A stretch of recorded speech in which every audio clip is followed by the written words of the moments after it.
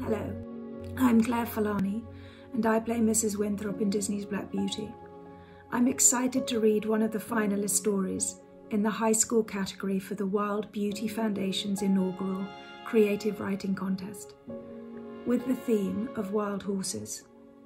The story is called Anna's Stampede, and it was written by a 15-year-old Lauren H. from Golden, Colorado.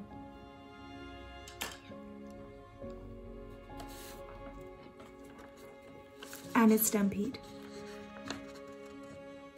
According to my elders, I was born a year after the sky hoarded its waterfalls and the fertile soil turned to dust. While human children listen to legends of dashing, chivalrous heroes or fables with wise morals, I grew up on stories murmured through the dry mouths of the curmudgeonly old horses who had gone through the gnawing episode of having nothing to eat or drink. They whispered to me tales of warning of having to resort to eating sagebrush instead of grass, which made them sick, and droughts that cracked the ground. I didn't pay much attention to them. I was only concerned with filling my own spoiled stomach. I got tired of my mother telling me whenever we grazed upon the golden grass, "You are so lucky, Anna. You don't know what desperation is truly like until you see what you love teetering off the cliff of life and death." I hate to admit, but my mother was correct. But not because of my pride. I didn't realize that she was correct until the day I knew that I would never see her again. It was the twilight of summertime, what humans call September, when the sun is stolen away by the clouds, the color of smoke and ash.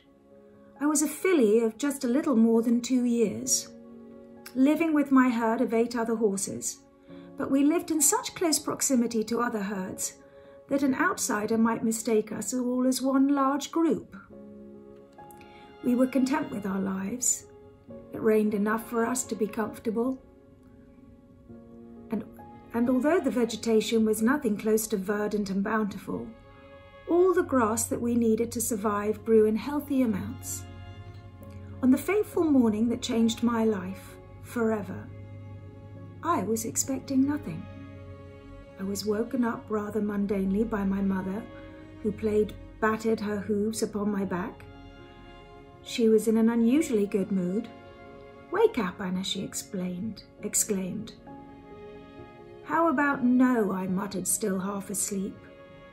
"We have to migrate quite a bit today, remember? New watering hole." At that statement, I reluctantly got up. There was no time to waste. The watering hole we had been using for the past few days was too small and it was drying up quickly. And if other herds got to the new watering hole before we could, then we would risk going thirsty for a few days. The sun was still rising when our herd drew towards the dewy petrichor emanating from the south. We didn't encounter any horses from other herds as we cantered through the shallow canyons, which I thought was odd.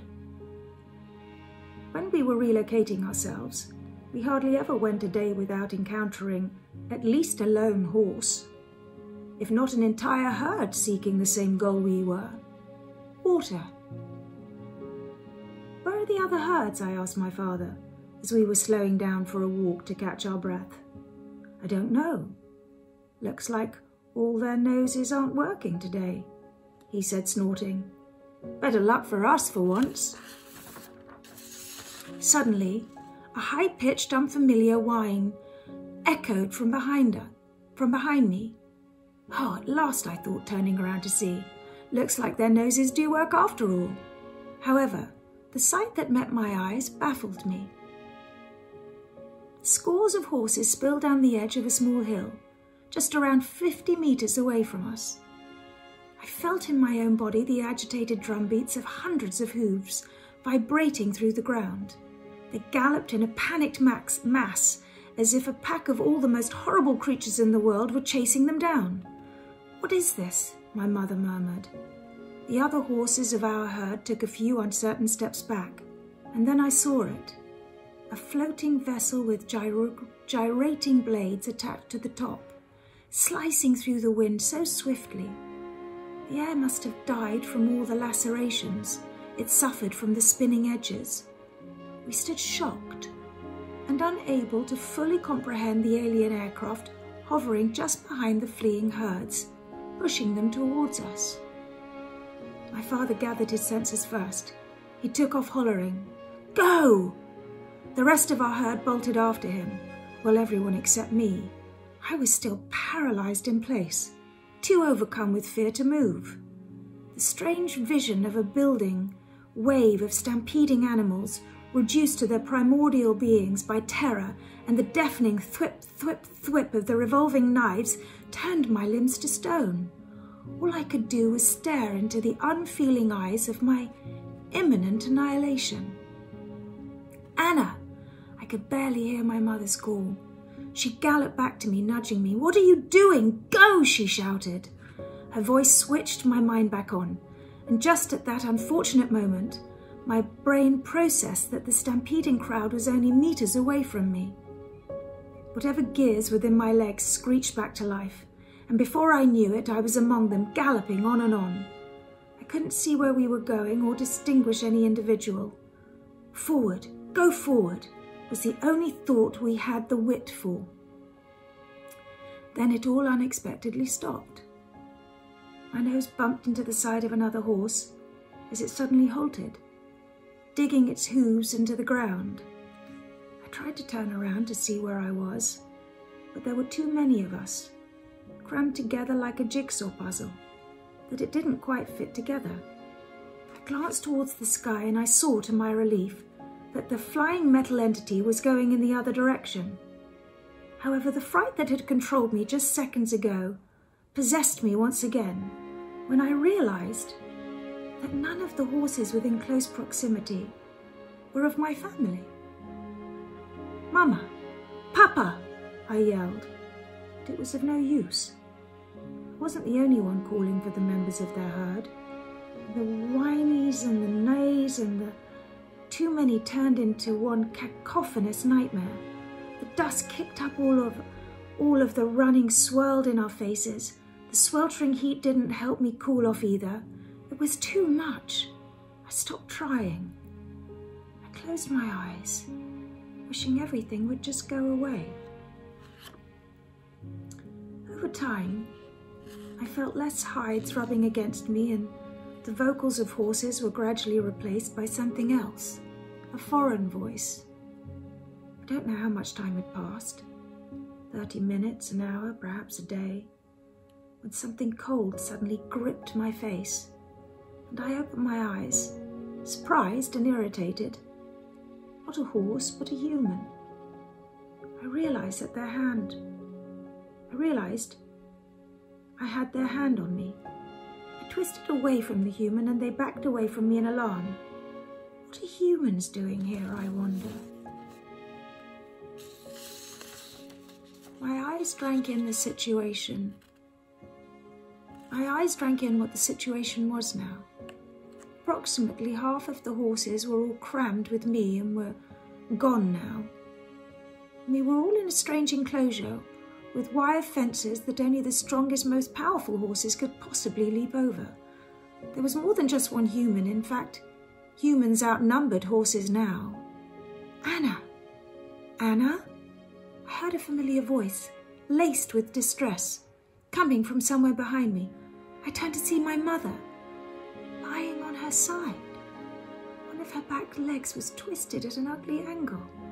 A certain red liquid leaked onto the ground beside her. My heart crawled into my throat as I rushed over to her side. "Are you okay? What happened?" I stammered. "Anna, listen to me," she said hoarsely.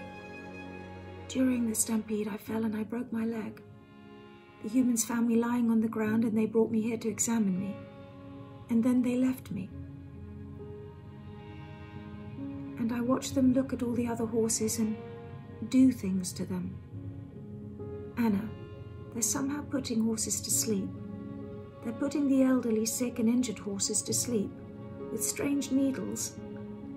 I tried to wake them up, Anna, but they didn't wake up. I've listened to the humans, Anna. They say that they are doing this because there are too many of us. They say that there isn't enough water to support us. They mean to... I don't know what. Anna, look at me. Something bad is going to come out of this. I want you to jump over that fence now and run. Run as if you were on your own Stampede. But it's too high. Now, Anna, I love you. Please, do it. You're strong, Anna. I know you can do it. I wanted to ask her about her broken leg and how she's going to heal, how she's going to find me, but the steely look in her eyes shut my mouth. I glanced back at her one last time before I faced the metal fence. It was too tall, unconquerable, but I reared up anyway, propelling my legs into the air, because my mother believed in me. I heard some distinct human shouts as the bottom of my stomach grazed the sharp metal, and then my front hooves hit the ground, and I was galloping away from that peculiar, awful place. Oh, how good it felt to run alone, without 100 other grimy horses racing across the land next to you. The bloody cut on my hide didn't bother me in the slightest. Eventually, after running for a few glorious minutes, I got tired and I remembered my thirst, that watering hole, and the purpose of the day that had brought me through these events. I followed the comforting damp smell, and I was delighted when I found that welcoming watering hole. And I was even more pleased to see that I had it all to myself. And as I drank from that water, I noticed my strange reflection. My grey coat was crusty with dirt, but the single white star on my forehead was still somehow miraculously untouched. My mother had the same star on her forehead. We were the only horses with a star on our forehead in all the herds of these lands. How is she going to join me, I wondered. I didn't wake up, whispered my mother's voice in my head as if in response. I didn't wake up. I didn't wake up. Then I was tearing across the golden grass, hurtling towards that cliff of life and death my mother had warned me about so long ago.